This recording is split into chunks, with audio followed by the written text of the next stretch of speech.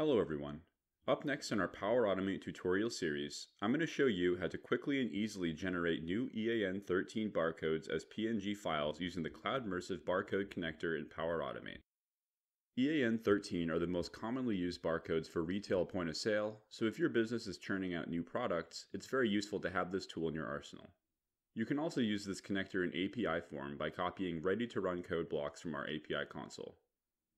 Let's get started. In Power Automate, click Create on the left-hand side and then select Instant Cloud Flow directly after.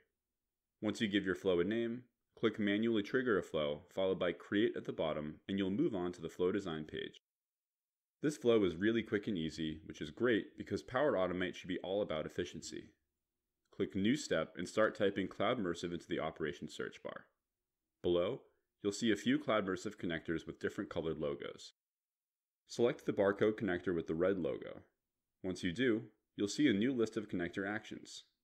Here, the right option should be the first on your list, but if not, you can always type EAN-13 and it'll come up right away. Note that to authenticate this connector, you'll be asked to provide your Cloud Immersive API key at this stage. If you don't have one, you can easily create one by visiting our website, cloudimmersive.com, and registering a free account. After you've input your API key, you'll need to satisfy one quick parameter here, which is just putting in your EAN-13 code. I don't have a real one, so I'm just using a sample number here to show you how the barcode will be generated. Once you add in your number, you're all done with this step. For the final step in the flow, we're going to tell Power Automate what to do with the new PNG file it's creating. Click New Step, and this time type Create File into the search bar. Select the option that aligns with the application you're using to save these files.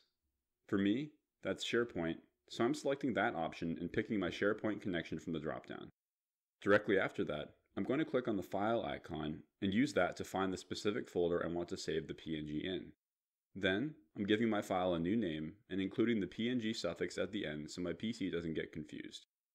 Finally, and most importantly, I'm clicking on the File Content bar and selecting Output Content from the Dynamic Content window to ensure the file includes the result of the operation.